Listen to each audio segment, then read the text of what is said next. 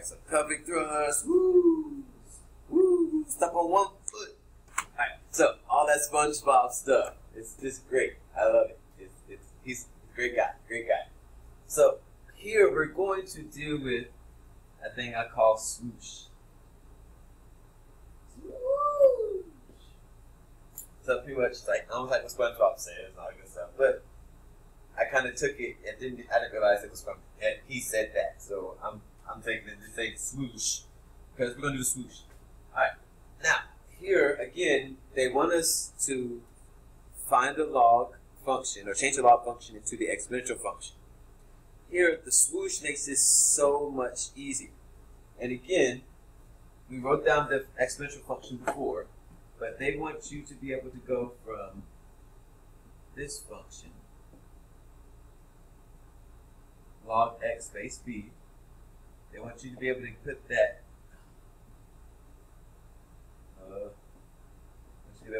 into the function of, sorry, let me put the y here, that part. Alright, so we have the y, so we got that. So we need to be able to change it from the log function to the exponential function. So we're going to do that by doing our swoosh. So we're going to always start with our base number here. So always start with base.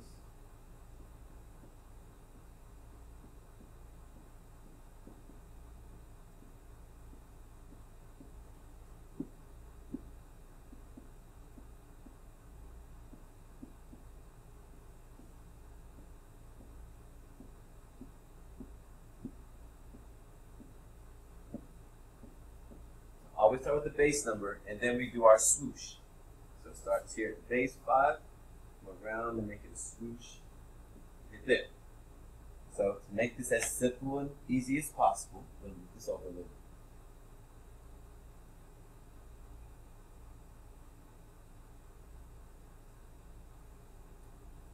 All we're going to write down is go from the log, this part here, to this part here.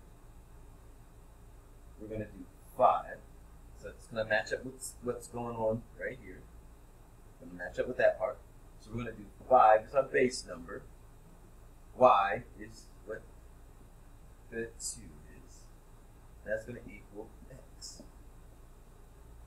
So our exponential function is 5 squared equals x. The last thing is now, what is 5 squared? You should be able to get that really fast, which is 25. And that's it. That's all it is to change from log to exponential, exponential to log. Should be quick, easy, fast, not hard at all. Okay, so let's try another one then. Let's try B. Let's do the same thing there. We're going to start with our base number, which is B here this time. We're going to go around. We're going to bring it around town. Bring it around town. Bring it around town. Then we do this and this and this and this. So we write it again is b squared. So b is the first thing. 2 is the square equals 25. Now with this one, you can't just leave it because you already kind of know what the answer is here. So if we look at it, we know we do the square root of both sides here to get b by itself. So the square and that square root cancel out. So this is with b, and that would equal us with what answer? And most people are like, oh, 5, it's just 5, that's it. It's just 5. And you're not right. It's actually plus or minus 5.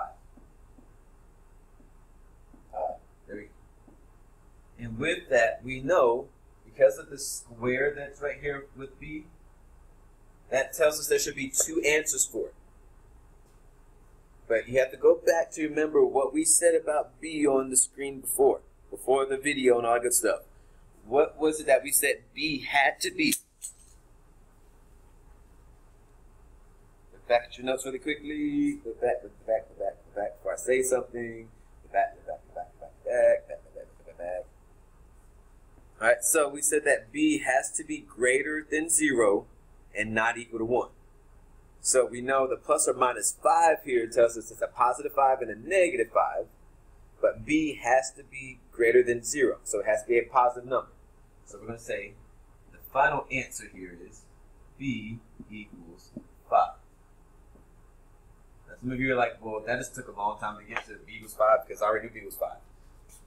Make sure that you know how to do this because, yeah, you can't just be like, oh, b is 5 and then get it right and then think you have it right. But then when I change something else up on you later on, and you'll be like, oh, Mr. Hall, I'm confused now.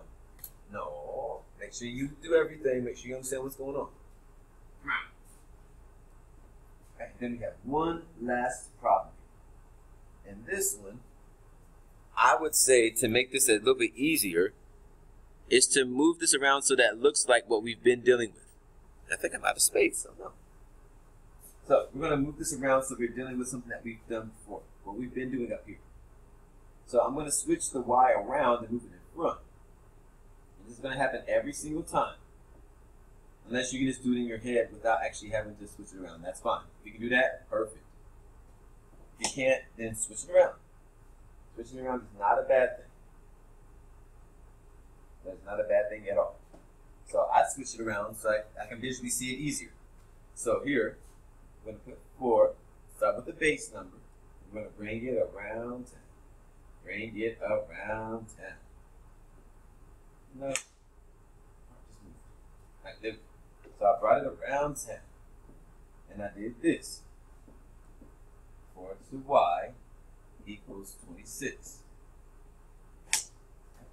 And with that 4 to the y, there's really nothing you can put there that's like a whole number right now that or decimal right now that you know that actually can make 26. So we'll leave it just like that. So if you can simplify it down, simplify it down. If you cannot, leave it just the way it is. I'll write that down here. If you can simplify it down, or if you can solve it.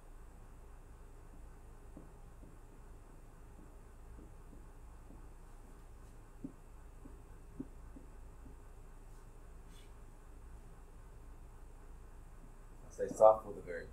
This makes it even better. Solve for the variable.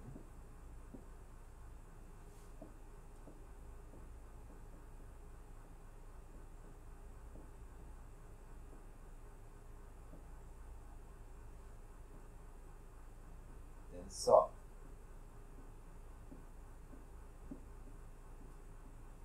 If you can't solve for it, then leave it as it is. And then be done. Then be done. So that's not hard. It's really easy. Very simple. Please don't make this hard, because if you make it hard, then it's going to be really confusing, and then you're going to be like, Mr. Hall, this doesn't make sense whatsoever. I'm so confused. I'm so lost. So don't make it hard. Please do not make it hard. Do not make it hard.